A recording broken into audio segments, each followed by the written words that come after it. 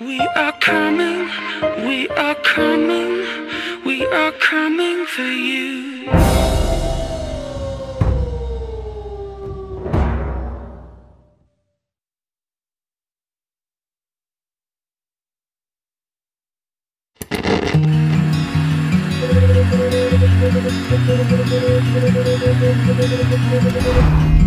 Richard Huckle was found dead in his cell today in what experts are now saying is one of the most troubling and disgusting acts. I've been warned about you. Richard Huckle was only in his 30s when guards found him. They said that just one look and I'd get caught. It was a crime that shook the nation when prison staff entered. 'Cause there's something about you. British man Richard Huckle is to be buried today after one of the UK's most British photographer Richard Huckle was murdered today in prison in a cold and calculated attack that has shaken the country. On the 13th of October, 2019, 33-year-old photographer, English teacher, and international Christian missionary Richard Huckle was serving time in Her Majesty's Prison Full Sutton for convicted offenses. Also serving time in the same facility was 30-year-old convicted sex offender, Paul Fitzgerald. But Paul was no ordinary sex offender. You see, his blood was as cold as his darkness was thick. Paul is described by the court as a psychopath with a mixed personality disorder, coupled with a gender identity condition. As a matter of fact, he identifies as a woman named Kira, but some argue as to whether or not Paul really feels that way. Some believe he was simply putting on an act. From an early age, Fitzgerald had a string of criminal offenses peppering his record. He'd been convicted of indecent assaults in 2004 when he was 13, and 2006 when he was 15.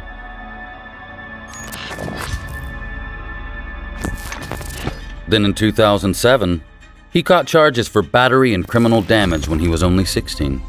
But from there, the rap sheet of Paul Fitzgerald grew more sinister. It's believed that he even sexually assaulted a 15-year-old girl during one of these attacks. In 2009, at the age of 18, Paul attempted to sexually assault a female dog walker. The 59-year-old woman was approached by Fitzgerald in West Yorkshire. He asked her for directions out of a dead-end street that the pair were on at the time. But when the woman tried to help Paul find his way out, he caught her off guard.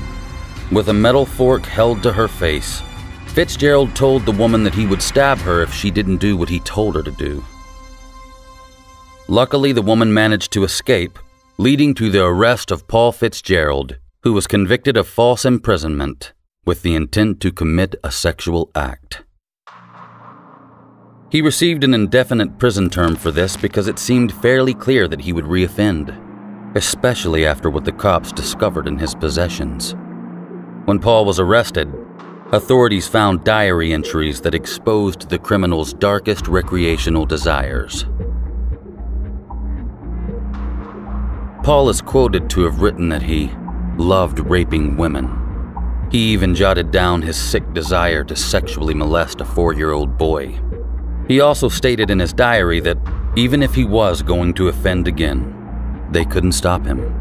And to top it all off, Paul's psychiatric evaluation revealed that one of his most disturbing fantasies was to kill and eat people. Even while in prison, Paul copped up another charge of false imprisonment when he attacked, detained, and threatened to stab a female prison officer that was checking his cell. He grabbed her by the neck, pinned her to the floor, and roared, "Give me your keys or I'll stab you." The officer pleaded with Paul not to harm her, but her cries fell on deaf ears. Luckily, she too escaped and pressed her panic alarm just in time to avoid any major harm. It was obvious. Paul Fitzgerald was a loose cannon attached to a ticking time bomb, and the count had begun. Soon, the explosive young man with a short fuse would detonate and commit one of the most horrible prison crimes in UK history. It was like something out of a Brazilian prison 'riot.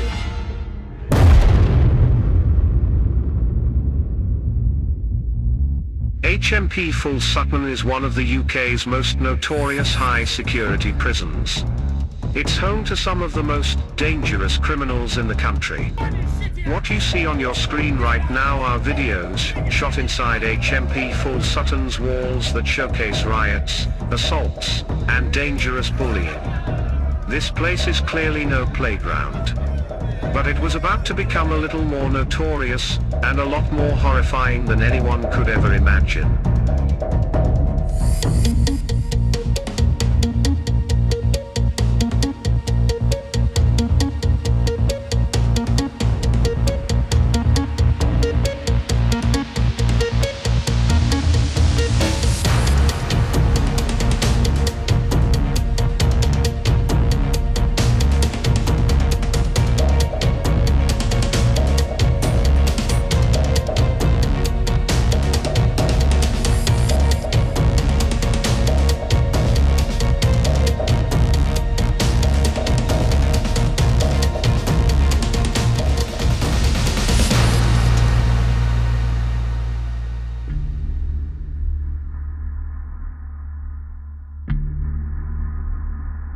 In 2019, Paul Fitzgerald decided he was going to kill a few of his fellow inmates at HMP Full Sutton. His target goal was 4 or 5 bodies in the prison, but Paul would only manage one murder before he was caught. And his victim was none other than soft-spoken, well-educated, first-time criminal offender, Richard Huckle.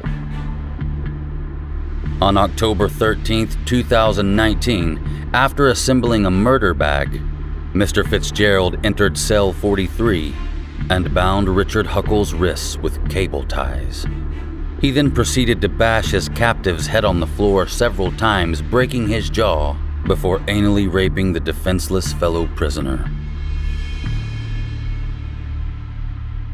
When he was done, he violently forced the handle of a spoon into Richard's rectum, causing perforated damages to Huckle's insides.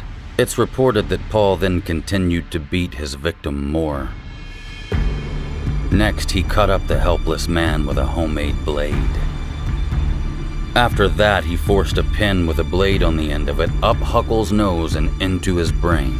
And finally, Fitzgerald strangled Richard Huckle with an electrical cable sheath. The horrible ordeal lasted over 80 minutes.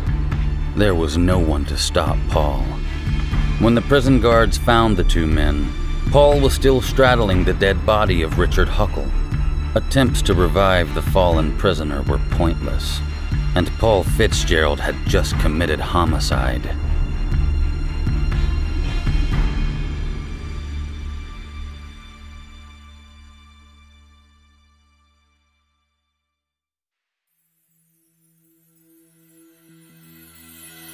A young man was handed a death sentence today, but not from a judge. His fate was instead sealed by a fellow inmate at Her Majesty's Prison Full Sutton. Richard Huckle endured unimaginable torture at the hands of psychopath Paul Fitzgerald. We'll have more information at 6 o'clock. Stay tuned for more updates on this shocking and sad case.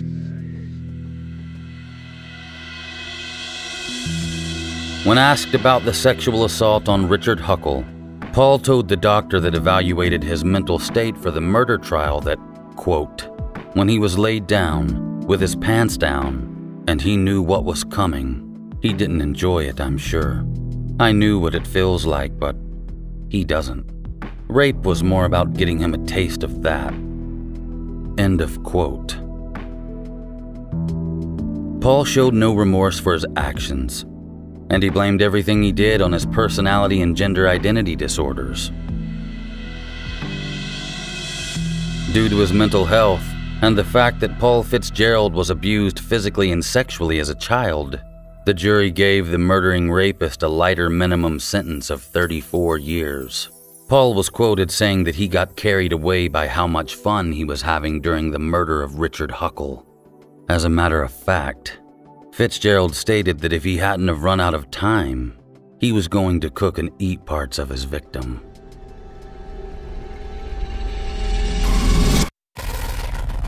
I'd now like you to pause the video and comment down below. I want to know how you feel about Paul Fitzgerald at this point in the story. Then after the video's over, find your comment and reply to it if your feelings have changed.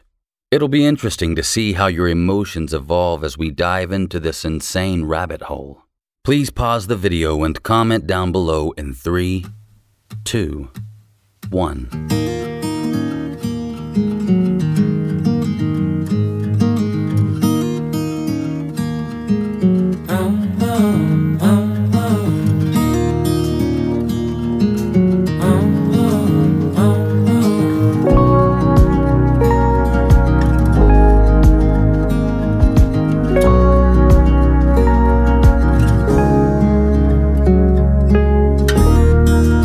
Acting like a wild man, sleeping like a child.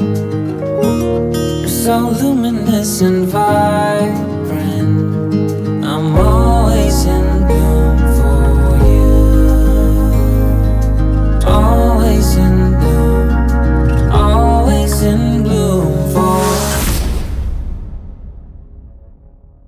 Paul Fitzgerald. What a devil. I'm assuming that's how most of you feel. After all, how could someone do something so cruel to another person for no apparent reason? Richard Huckle surely didn't deserve this fate. Nothing could warrant a death so cold and callous, right? I mean, Paul Fitzgerald is the monster you don't want hiding under your bed, greeting you at the end of your nightmare, but the truth is, what you've heard so far is only the end of the story. The tip of an iceberg attached to a full glacier of some of the coldest desires imaginable. This story is truly unthinkable already, but the unbelievable part starts here. So the question is, why kill a Sunday school teaching, picture-taking, traveling missionary in such a brutal and heartless way? Well, all questions will be answered. I'm Mr. Black, and this is the disturbing truth about why Richard Huckle was brutally murdered.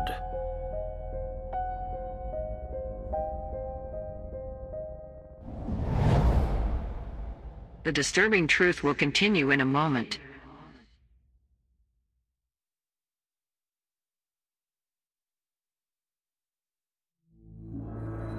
Richard Huckle was born into a middle-class family in Ashford, Kent, England on April Fool's Day in 1986. He studied at Harvey Grammar School in Folkestone. Apart from being considered a bit of a loner, most of Huckle's friends stated that he was a normal guy. Outside of petty crimes like selling counterfeit Pokemon cards, Richard was a mostly liked individual by his peers and had every opportunity available to become successful. It's worth noting that this did not exclude him from being the target of bullies who thought he was strange or referred to his appearance as rat-like. When Richard was only 16, he spent a month visiting a school in Namibia in southern Africa. Huckle did very well with his lower education GCSEs, but in Harvey Grammar School, it's reported that he had a hard time with his AS levels. When he turned 17, he was gifted a digital camera as a birthday present, which fueled his ambitions to become a photographer. Unfortunately, this pleasantly innocent ambition would later darken its shade in the hands of Richard Huckle. Richard turned to Christianity in 2004. He was a member of Ashford Baptist Church. Other members of the same congregation depicted Richard Huckle as a quiet man. But the pastor of another church he attended in London would later state that Huckle only seemed to attend the church whenever he got to be around children. And he was absolutely right. Richard learned the ropes of photography while taking photos for the church at baptisms and other religious events. Through this, Huckle realized that photography was his true passion, and in turn dropped his AS-level courses before attending Kent College, where he studied ICT and completed his GCSEs in photography. After completing his education, Huckle spent a gap year in Malaysia from 2005 to 2006. It was set up by an organization called World Challenge, It placed Richard in an animal conservation program located in the jungle with a number of other Britons. But working with animals wasn't really what Richard Huckle wanted to do. So he went to the World Challenge head office in Malaysia and explained that he'd rather offer his services to schools and orphanages. It's reported that one orphanage was selected, but it was unable to accommodate him for some reason. As you'll soon find out, this was a blessing in disguise for the children of that facility. Instead, Richard and fellow traveler Sammy G were sent to work in school and assist in teaching English to young children. Sammy G, who shared an apartment with Huckle at the time, recalls that he was a nervous character and didn't interact with anyone very much. Not even the children in the school. But that didn't stop Richard from causing problems. It wasn't long before it was discovered that he'd been writing a blog in which he was unpleasantly referring to other fellow gap-year travelers and the World Challenge organization itself. Needless to say, it didn't sit well with his peers. But I'm not sure Richard cared about them. They were a little too old for him to consider at all. In October 2005, Richard began a new World Challenge placement at Praise Church. They let Richard Huckle teach Sunday school to the children of the congregation. This is what would later be referred to as his hunting ground for his evil crimes.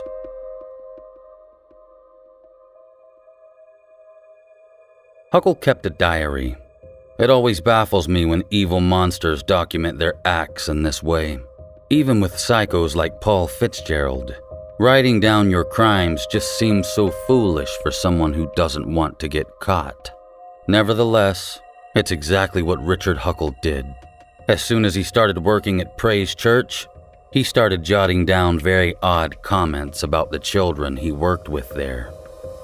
One entry from Huckle's diary reads, "I had some of the children sit down with me for a cuddle. We got out the mattress and had a relax session." The church's pastor would later claim that Huckle had no unsupervised access to the children and that he wasn't a Sunday school teacher at all. But according to the World Challenge organization, Huckle was dropped by the company after a parent accused him of hitting children. Unfortunately, after 1 week, Richard was hired by the church itself, putting him back in contact with children, and there was nothing World Challenge could do about it. This is apparently all discussed in Richard's diary.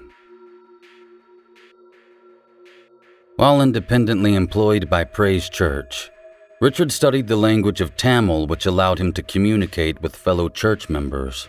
It also made them trust him and accept him. So much so that local families would invite him into their homes without a second thought. It was unknowingly an invitation to the boogeyman. At some point in 2006, Richard Huckle took a trip to Cambodia. It's believed that the worst of his crimes may have begun during this time. Others claim his evil acts began at the Praise Church itself. No one seems to know for sure, but one thing is certain. Wherever Richard Huckle went, abuse was sure to follow.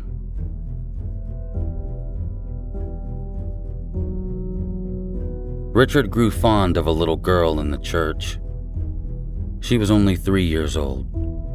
Over the span of several years, Richard Huckle raped and abused her repeatedly. It's not an accusation, it's a fact. He used his camera to film what he did to that poor innocent child. And as if that wasn't sick enough, he forced her to watch the videos he made of her personal abuse while he abused her further. It looks like we found the UK's Rat Man. The girl told her dad that Huckle had been abusing her, but her pleas were sadly brushed off and she was told to keep quiet. What a horrible mistake. Richard established himself outside of Praise Church too. He even found a small village that welcomed him in and allowed him to help teach English. The village in question primarily consists of poor, uneducated families from India. Richard touted himself as a freelance photographer and claimed he was simply there for that purpose. So the community let him in and even gave him a place to stay while he was there. The villagers claimed they saw no suspicious behavior from Huckle, and they said he came across as a perfectly normal person. But looks can be deceiving because for almost a decade, Richard Huckle raped and abused almost 30 children from that exact village. It began with pictures, and later escalated to touching the children inappropriately. All the victims were between 4 and 7 years old, and it didn't go unnoticed. Red flags were up in the village.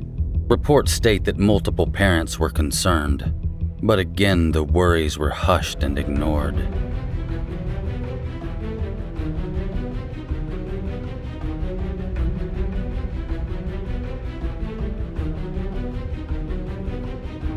In 2006, Richard went to Cambodia for 2 weeks.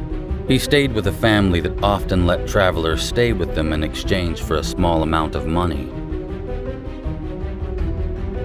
Huckle would go on to molest their 2-year-old daughter. These horrific acts were also captured on video. Some reports state that Huckle actually raped 2 sisters aged 4 and 6 on the same trip. It's unknown if these reports are referring to the same family, but Richard did stay with the family again in 2007. It's believed that the abuse may have continued then, and it's highly possible that both girls were from the same family. The disturbing truth will continue in a moment. Reports claim that Richard stayed in Malaysia after finishing his gap year. During this time, he'd take frequent trips back and forth between there and the UK until he permanently moved to Malaysia in 2010. Huckle took a CELTA course with the British Council that enabled him to teach the English language to adults. After that, he earned a student visa to study IT and started working as a freelance photographer locally around the capital city of Kuala Lumpur. After the completion of his CELTA course, Huckle began posting on various sites advertising himself as an English teacher. This made his access to the children even easier to obtain. Richard worked in orphanages, schools, and even served as a private tutor for families. They not only gave this rat access to their kids, they actually paid him to be around them. Huckle would often hang around the coastal area of Port Dickson. It wasn't far from Kuala Lumpur, and the location was known to attract a lot of families. He would take his camera to the beach and photograph children. Then he'd offer families prints of the photos he took of their kids. This was a way to earn their trust and initiate conversation. The conversation would then lead to Richard offering to teach their children English for free. Unsuspecting parents must have thought they hit the lottery. Little did they know, Richard Huckle felt the same. He wrote in his diary, "I'm back again at Port Dickson and staying around the house of my 12th family. I spent time with the baby, trying to get her to sleep in a hammock. One can only imagine what that little girl experienced at the ratty hands of this monster." Over 9 years, Huckle visited India 4 different times. He attended several orphanages, but they state that he was never allowed to be alone with the children. Luckily, a few of them didn't like his character and weren't as trusting of him as others. Huckle visited India's New Hope for Children orphanage in 2013. He emailed the pastor, George Fernandez, asking for permission to visit, stating, "I'm interested in visiting your orphanages in Bangalore and Amber. It would be a great experience for me to visit your orphanage, meet, and help the children." Huckle said he could speak basic Tamil, and explained that his photography and editing skills would be of great benefit to the pastor's ministries. The unknowing pastor let him stay in his own house. He stayed there for 2 days. Pastor Fernandez said that Richard would never look straight into their eyes during his short stay. He added that Huckle emailed him again later saying he was keen to return to the orphanage, but luckily he never did. Nor did he make contact with the pastor again. He must have got the feeling that Fernandez was no pushover. After Richard was eventually caught, the New Hope for Children orphanage released a statement on their Facebook page, assuring everyone that Richard was never alone with the children of New Hope, and that luckily none of the kids in the orphanage were ever harmed in any way by Huckle. To this day, there have been no investigations into his time in India. But I don't for a second believe that this rat was capable of being close to children without getting his claws dirty. There's simply no easy way to state the fact that Richard Huckle sexually abused children. Ages ranged from 13 all the way down to 6 months old. But not only did he violate their innocence and cruelly steal a part of them, but he found a way to make money off of what he stole from those helpless children. He was profiting off of what he did to those kids, and he was doing so in a way that's hard to fathom. With that camera he was so fond of, he photographed and videoed most of his victims. He used this horrific homemade media as a means for financial gain by uploading the files to the dark web.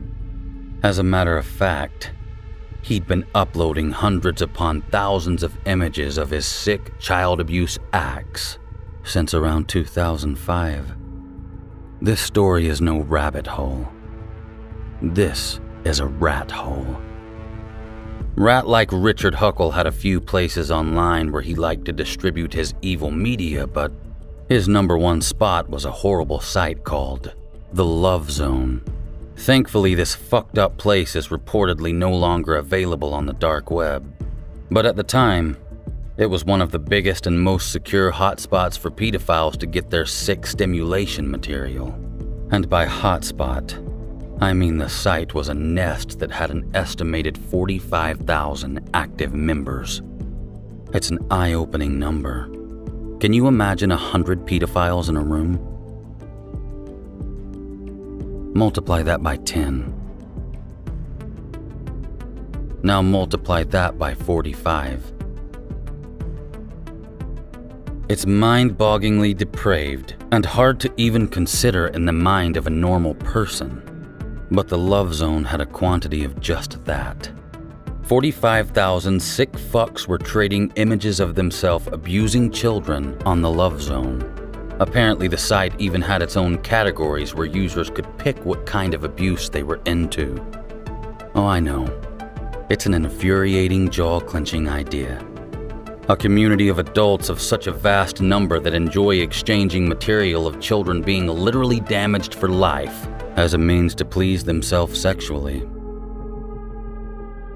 You may ask yourself how law enforcement weren't able to shut it down fast enough, and how did the site maintain its security and membership numbers?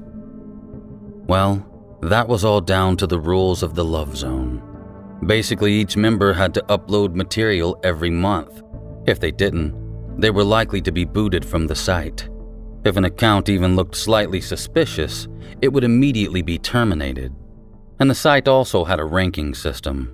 If members uploaded more content, their ranks increased. The top rank on the site was reportedly called the Producers Area. Only the top pedo content creators reached this high rank. But luckily for the children of this world, in 2014, Australian Task Force Argos had secretly taken over the site and had been closing in on around 30 of its members for months. It seemed that the Tor deep web browser wasn't enough to keep the good guys from getting into the rat cave. It was clear that the cheese pizza loaded trap was about to snap down on the neck of ratty Richard Huckle. But how did the police do it? Well, they unfortunately had to use bait in the form of an actual child pornography video to lure the rats in. The task force used a hyperlink that directed abusers to an external site that hosted the bait video. If they opened the video, the abuse images began to play, but the cops were simultaneously recording the user's IP address. They exploited a session identifier that linked the IP address to an account on the Love Zone. Boom.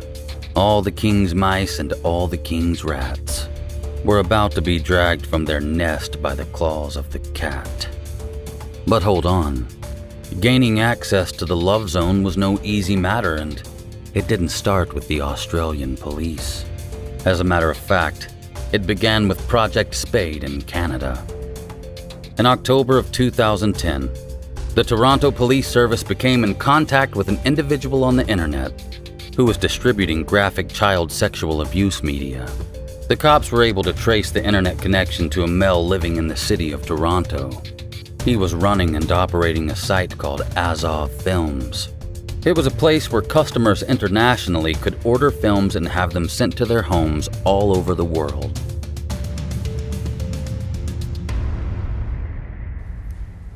Good morning, everybody. I'd like to talk about Project Spade this morning. In October 2010, undercover online officers with the Child Exploitation Section of the Toronto Police Service made contact with a male on the internet who was sharing very graphic images of young children being sexually abused. Through investigations, the officers were able to trace the internet connection to a male living in Toronto. The investigation revealed that this individual was running an exploitation movie, production, and distribution company from an address within the city of Toronto. This company operated a website known as www.azoffilms.com, where customers from around the world could place orders to have movies sent to them through the mail or through the internet. Investigators believe many of these movies were consistent with the Canadian Criminal Code definition of child pornography. At this time, the Toronto Police Service sought the assistance of the United States Postal Inspection Service, as it appeared many of the movies were being exported into the United States. The Toronto Police Service and the United States Postal Inspection Service then began a joint investigation. On May 1st, 2011, after a 7-month-long investigation, officers executed numerous search warrants at various locations across the city of Toronto. One of these search warrants was executed at the site of the purported business located in the West End of Toronto. Officers spent 4 days inside this business, cataloging the thousands of movies, computers, and other media located during their search. At this time, over 45 terabytes of information was seized from the business. And to give you some perspective, this is equivalent to a stack of paper as tall as 1,500 CN Towers. On the same date, a search warrant was also executed at the residence of the owner-operator of the business, Mr. Brian Way. It is alleged that officers located hundreds of thousands of images and videos detailing horrific sexual acts against very young children, some of the worst that they have ever viewed. Brian Way, 42 years of age, has been charged with a total of 24 offenses, including numerous child pornography, proceeds of crime offenses, and instructing a criminal organization. We believe this is the first time in Canada that anyone has been charged with being a part of a criminal organization in regards to child pornography. It is alleged that Mr. Way's company had revenues in excess of $4 million during the years he was operating. It is also alleged that Mr. Way paid people to have children filmed in Eastern European countries in order to produce some of the movies that he would sell online. These producers of the child exploitation movies, which were sold exclusively through Azov Films, have all been convicted in their respective countries. After 7 months of investigating, on May 1st of 2011, several search warrants were exercised across the city of Toronto. One of those search warrants was performed on a business in Toronto's West End. After 4 days of searching, seizing, and cataloging thousands of movies, computers, and various other forms of media, Toronto police had obtained over 45 terabytes of information. Police also conducted another search at the home of the business owner, Brian Way. The search of his property alone uncovered thousands of images that clearly showed the horrible abuse and sexual exploitation of innocent children. The media the Toronto police found in Brian Way's home was some of the worst they'd ever come across. Project Spade was a massive success, and 42-year-old Canadian Brian Way was arrested and charged with 15 offenses by way of 165 videos that were produced and distributed by his company, Azov Films. 386 is the number of children used in the films. The kids were from Ukraine, Spain, Romania, and even Australia. It's reported that all of them were 12 or younger, with the youngest being just 5 years old. Even though Brian Way pleaded guilty, he was only sentenced to 10 years in prison. And as if that wasn't light enough, because Brian alleged he was abused while in jail and custody, his prison term was sadly reduced.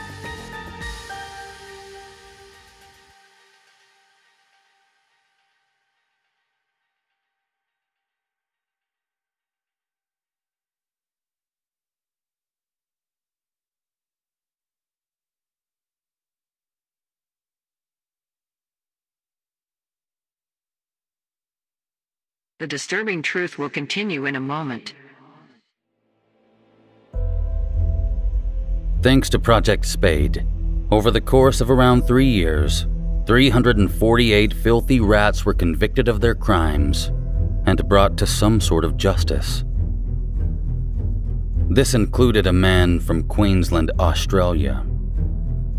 After police seized and investigated his computer, they found that he too was a member of the Love Zone on the dark web. This was a huge step forward as police now had control of an account on this horrible child abuse site. Now the real heavy lifting was underway as law enforcement began to track the owner of the Love Zone. They realized that the owner of the site was likely to be Australian due to images he posted on the site that depicted the land down under. Now they had a possible location. But still, finding the Love Zone's owner was like finding a speck of dust on the beach. But Paul Griffiths, a Task Force Argos officer, and his team decided to set their focus on an unusual word that the Love Zone's owner often began his messages with. It was a word that no one on the task force used, nor were they familiar with. Paul knew that, while chances were slim, this word just might lead them to the Rat King after all.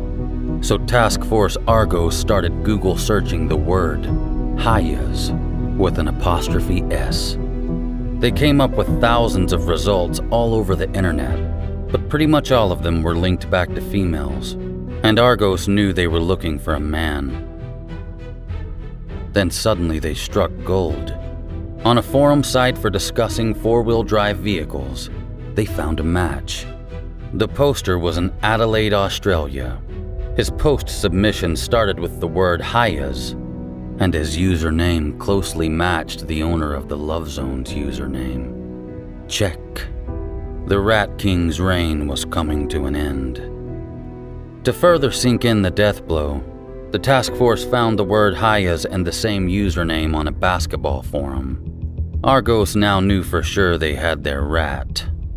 On the four-wheel drive forum, they noticed that the Rat King was looking for a Delta 4x4 body lift kit. Someone on Facebook in the Adelaide area was looking for the same exact parts at the same exact time for a Volkswagen. But the account was a sock puppet account. It wasn't linked to anyone. It was a mere throwaway profile.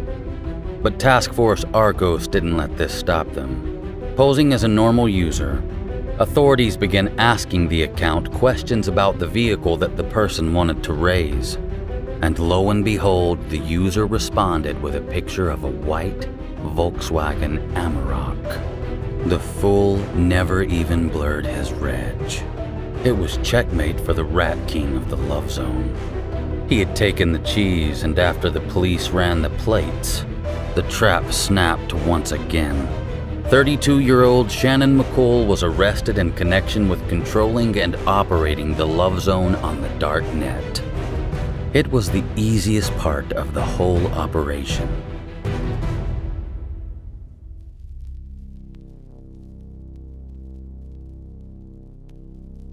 Police literally casually knocked on Shannon's door,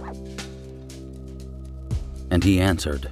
When he was arrested, the silly rat's laptop was already open, logged into, and waiting for the cops to seize everything. They now had access to everything they needed. It was a massive victory. It may as well have been Christmas for Task Force Argos, as literally years of covert investigations had finally paid off. But the horrific details that followed would no doubt tint the success of the operation in a dark shade of deep depravity. You see, Shannon McCool was employed by the government. He had been in his career for 10 years. His job was to look after children from all over the world. Alarms were even set off a couple times during Shannon's employment to the state. He was even accused of acting physically inappropriate with the children by his co-workers. Not to mention this dead rat walking had been convicted of gross indecency, aggravated indecent assault twice, and sadly, aggravated production of child pornography involving a 2-year-old. Now you tell me how this asshole was ever allowed near children. Why didn't anyone step in and stop this? This negligent mistake aided the theft of the innocence of hundreds of children around the world. Children that may never recover. Because there's nothing you can do to restore stolen innocence. Shame on the people who let this malevolent rodent near kids after knowing and witnessing what he's capable of.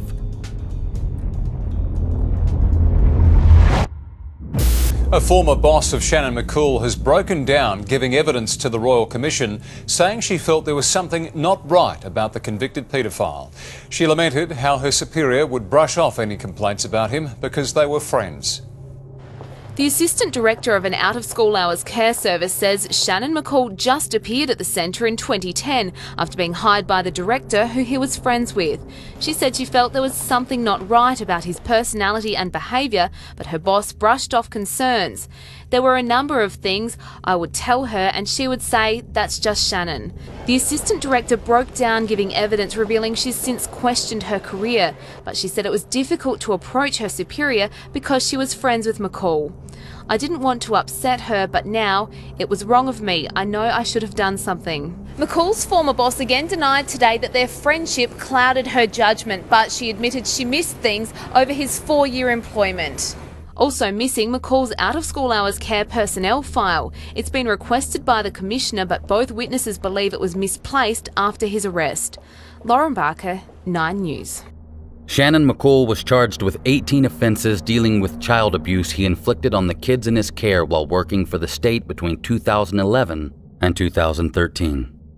As if there wasn't enough evidence to convict Shannon already, he was identified in the abuse videos he made via a small freckle on his ratty finger. In 2015, he was convicted and sentenced to 35 years in prison. Good evening. Victims have cheered in court as family's SA carer Shannon McCool was jailed for 3 decades for inflicting vile sexual abuse on already troubled children. McCool, who was also the kingpin of a global child porn network, was described by the judge as a worldwide evil like he'd never seen before. Shannon McCool needs protection from other inmates in jail, but the children he abused were denied that right under his care. Instead, he stole their innocence in the most sickening of ways, and he'll now pay with the next 35 years of his life. I've got no remorse for him at all. I hope that he gets what he deserves. McCool cried as Judge Paul Rice described in harrowing detail the repulsive crimes inflicted on 7 children. The former family's SA carer was trusted to look after them in a government-run residential facility. But when one of the state's heaviest sentences was imposed on him, the courtroom erupted into applause. It's over in one part of it's over, and now I can deal with our family trauma. McCool's victims were as young as 18 months. Some were disabled, all were vulnerable. I don't know how these guys don't get life for these crimes. I will never understand that. If you sexually abuse kids, you shouldn't get to live, one way or another. But yet again, The grip of justice slipped slightly when Shannon McCool's sentence was reduced from 35 years to 28. But reportedly he could be out in just 26 years because he helped lead authorities to the arrest and conviction of other fellow pedophiles. Why the hell do we have to honor our promises to filthy rats? Brisbane Police Headquarters controlled the Love Zone for around 6 months, during which time they gathered as much intel about the site's users as they could. They made a list of the Love Zone's most notorious members. Members who uploaded the most content or were the most active on the site. And guess whose name wound up at the peak of that list? None other than Britain's own Richard Huckle. Richard was reportedly in the site's producer tier. He uploaded new material weekly. It was exclusive new content of the children he abused. He even condemned other members on the Love Zone that he felt were just living off the content that he and others produced. He found those people to be fakes while he was out there actually living the pedophile life. Richard was so into the scene that he wanted to leave a legacy behind and hoped he'd be remembered for the material he created. He was in so deep that he began titling his work and referring to his abuse locations as his studio.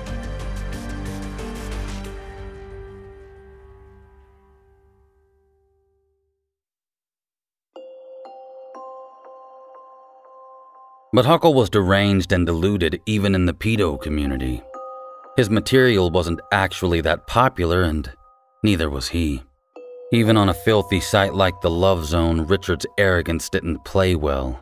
He just wasn't a very likable person, even in a community made up of the absolute scum of the earth. But Richard wasn't stupid. He was smart enough to blur faces, obscure backgrounds, and even erase metadata out of his productions. This was certainly an obstacle, but authorities started to zero in on a location after a fellow pedo wrote to Richard on the site and said, "It's a pity you're so far away." Richard responded saying, "I'm probably closer than you think." This, among other details, led law enforcement to Southeast Asia, specifically Malaysia. The disturbing truth will continue in a moment.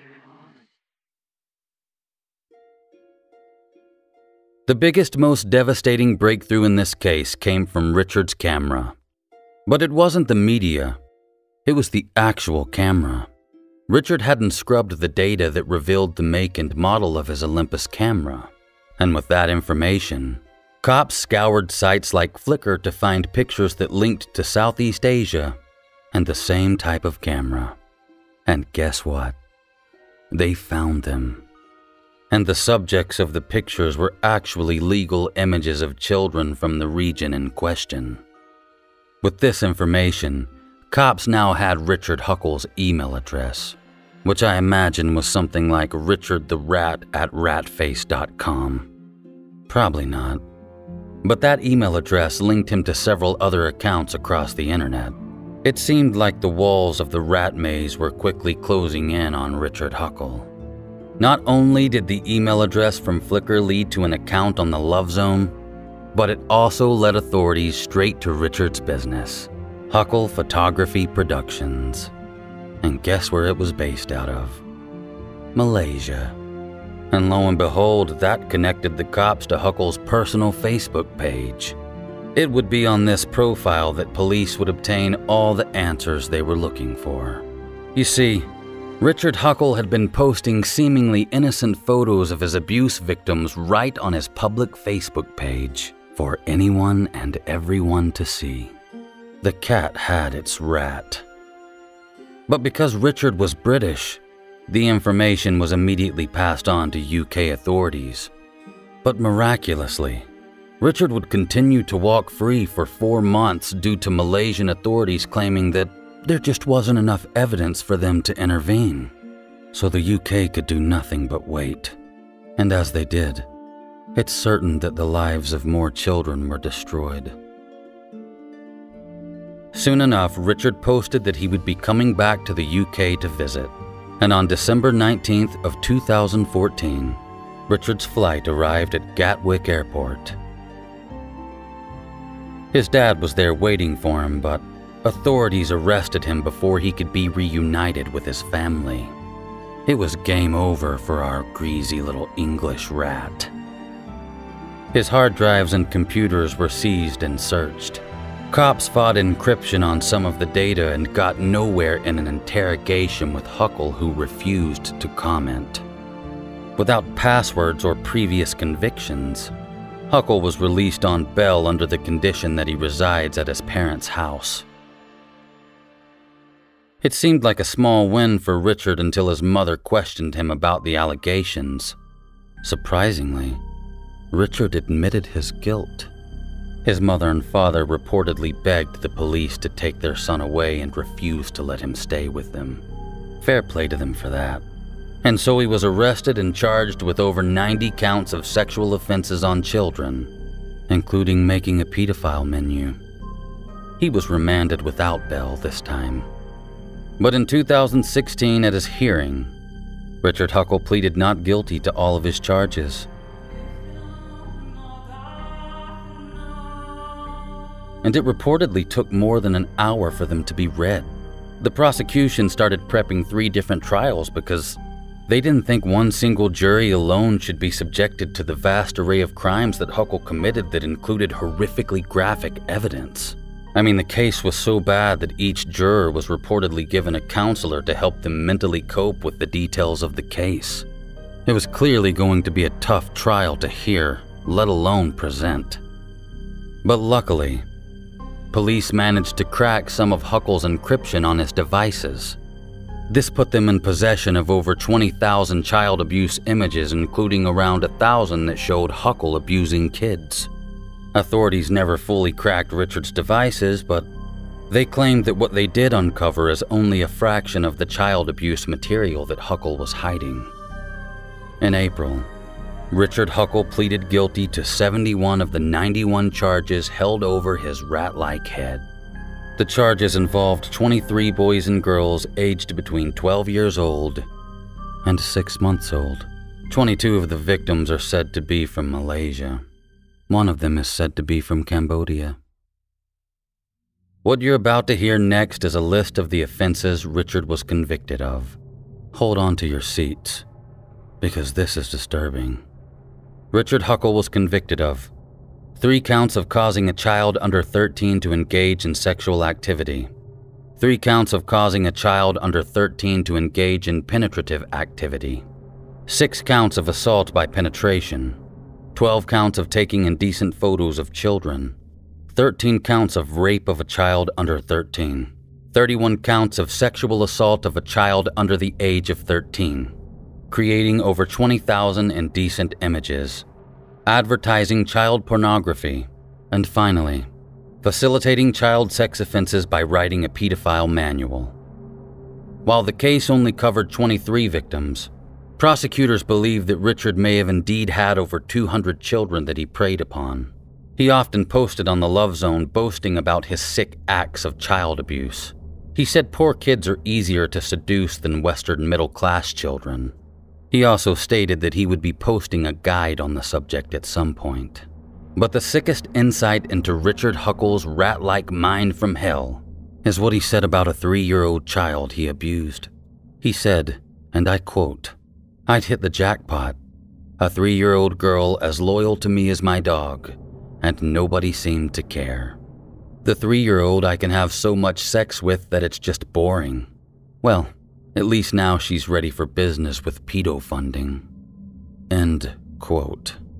Pedo funding was another pedo site on the dark web. It's hard to listen to myself say Richard's words out loud.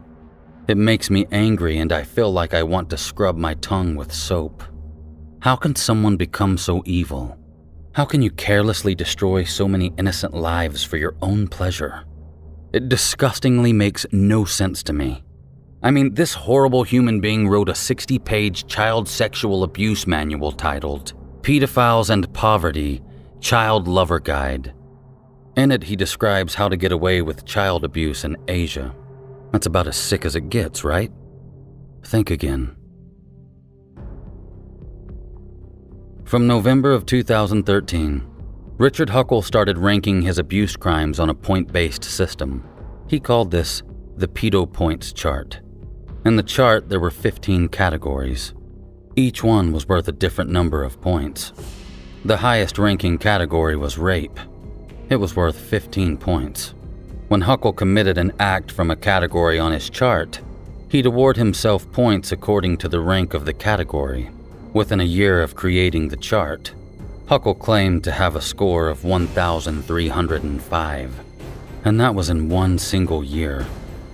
Don't forget, Richard was at large for almost a decade before he was brought to justice, and justice served him 22 life sentences. But as you know, that's where the trap would snap, exterminating ratty Richard Huckle. Or I guess you could say that Richard got caught in a cat and mouse game. And in that case, I suppose we could call him Jerry. Jerry with a bad ending.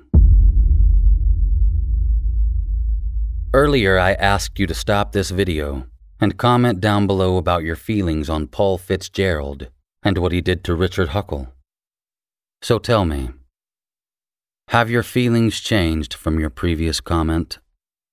I'm curious. While you think about it, how about I tell you how I feel? I'll be quick.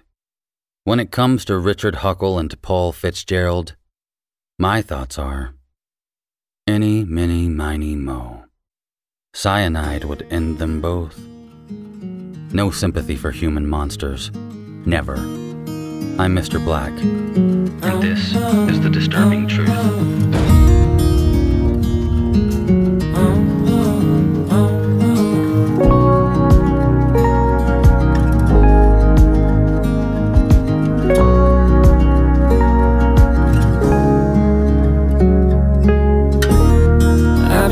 Like a wild man, sleeping like a child.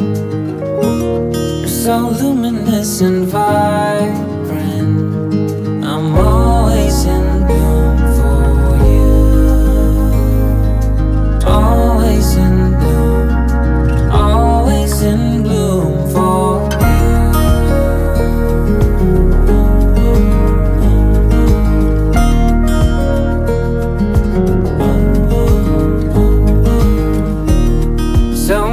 Times I've stranded, a castaway on unknown shore, although a stranger in this continent. I'm always in bloom for you. Always in bloom. Always in bloom for you.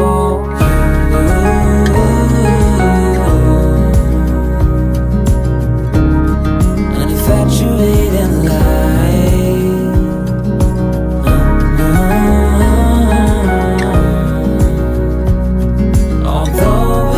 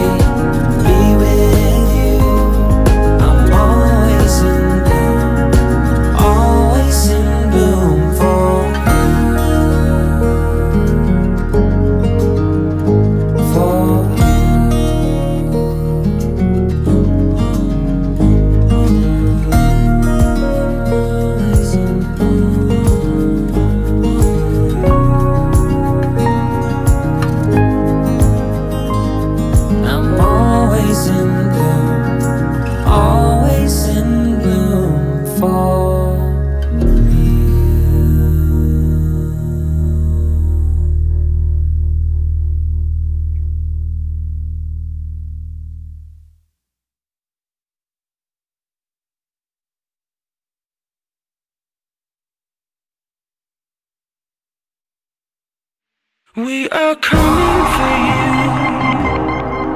We are coming for you. We are coming for you. We are coming. We are coming. We are coming for you.